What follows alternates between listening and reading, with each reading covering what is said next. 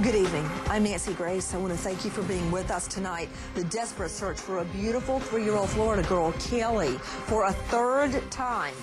Mom Casey Anthony walks free from jail. Ridiculous. 1,000 on count 1, 150 on count 2, 100 on count 3, and no contact with the victim, Amy Huizinga. Do you understand, Ms. Anthony? Yes. Casey Anthony out of jail again. Casey's lawyer furious by this whole revolving door thing. He says the sheriff's department is just playing games by arresting Casey over and over again. If the state of Florida wants to play these games, they want to waste your tax dollars and your resources. You know, I think that's for everyone to stand up and complain about. They sent their top cops in there. They questioned her for hours without an attorney. They got nothing. Okay, so you purposely misled us. This was all in an attempt to help find your daughter, right? That makes sense to you, correct? Again, in a backwards sort of way, yes. Backwards sort of way? I'm coming back to places that are familiar to me, that I know are familiar to her. That makes sense to you? It makes sense to you that I'm trying to help the police find my daughter by giving her a bunch of bad addresses? That makes sense to you? That's what I said, yes. No, I'm asking you, that makes sense to you. My attempt, that part of it, okay, no. My attempt to help him find my child, okay, what I've done to try to help him find my child is I've given him a whole bunch of addresses to go to that are bad addresses. That's what I do to help him try to find my child. That makes sense to you?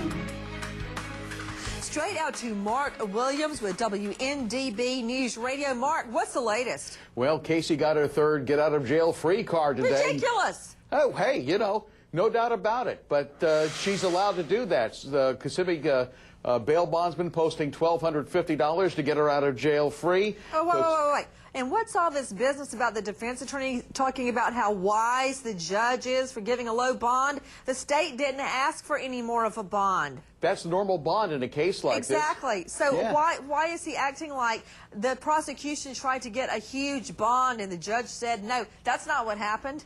No, of course not. Again, you know, these are normal bond procedures for these sort of charges. I mean, we're just talking fraudulent check charges, basically, brought by Amy Huizinga. Well, you know, I'd wonder if you'd say that if it was your checking account that got cleaned out. I wouldn't be too happy.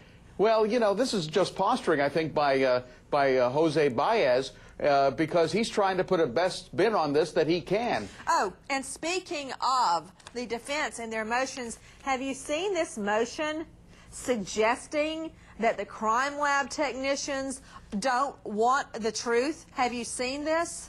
I've just crossed upon my desk just a couple of minutes ago. But I think the crime lab techs want to get to the bottom of this like the investigators do, and I would think that Jose Baez would want the same thing for justice for his client. We are taking your calls live. Mom Casey Anthony has waltzed back out of the Orange County Jail. To Natisha Lance, our producer, standing by at the Anthony home. What happened? Well, Nancy, they had a larger area blocked off today so that media could not get very close to Casey right until the very end when she was able to get into the car.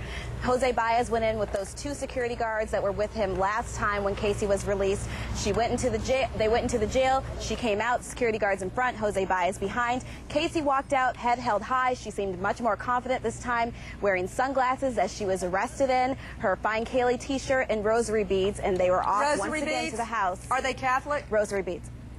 No. From my information, no, they are not Catholic. She's got rosary beads? Yeah, from what I'm hearing, they were given to the family by some close friends to help them pray in the search for Caylee. Okay. She came out wearing dark sunglasses with her head held high. Did I just hear that?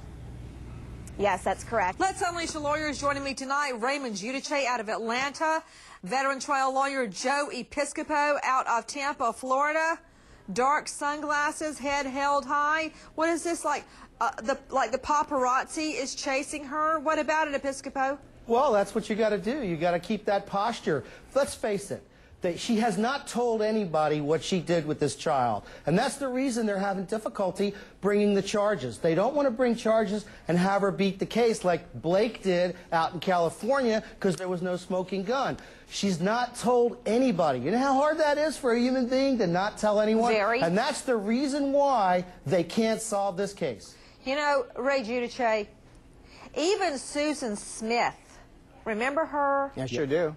Even Susan Smith, who killed all her children, managed to squeeze out a couple of tears for the public. Yeah, look, there's been no question in the release of all her taped conversations while she was in custody.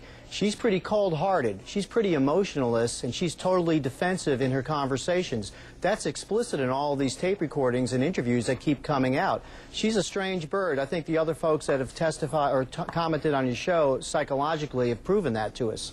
Well, she's a strange bird. Ain't going to cut it at trial, although in this case I do agree with you. Everyone, we're taking your calls live. The defense in a corner filing motions claiming they want unbiased people working on the case and an unbiased lab.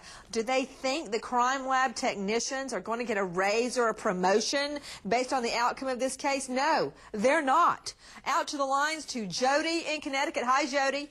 Hi, Nancy. How are you? I'm good, dear. What's your question?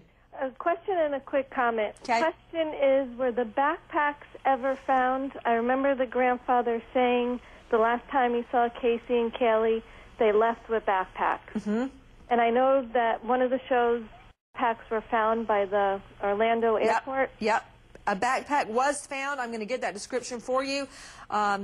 It didn't match the description of little Caylee's backpack, but what was your comment, Jody? The comment, not that I want to compare these two, but if you were to compare Natalie Holloway's mother, Beth Twitty, and Casey, you can clearly see how Beth Twitty went to the ends of the earth to try to find her daughter. And Casey... You know what? You're absolutely right. And to this day, Beth Twitty is still working that case.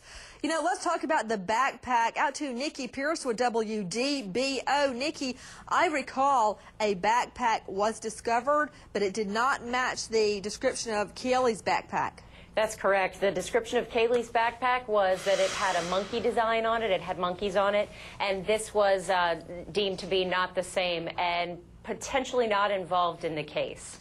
Let's go out to famed forensic scientist Dr. Lawrence Koblinski. Kobe, this motion that was filed where, and I'm quoting, they want unambiguous or least biased analysis, which is not the primary concern of law enforcement or prosecution. They are attacking the government crime lab as if the biology and chemistry majors and doctors over there at the crime lab want to frame Casey Anthony. As a scientist yourself, how do you respond to that? Well, first of all, attorneys obviously have to be zealous advocates, but forensic scientists have to be neutral and unbiased, and they shouldn't be concerned with guilt or innocence. This says to me the defense is on the run.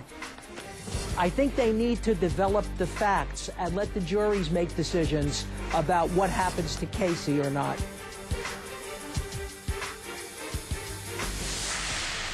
My mom flat out told me yesterday she will never be able to forgive me, and I even told her I'm never going to be able to forgive myself.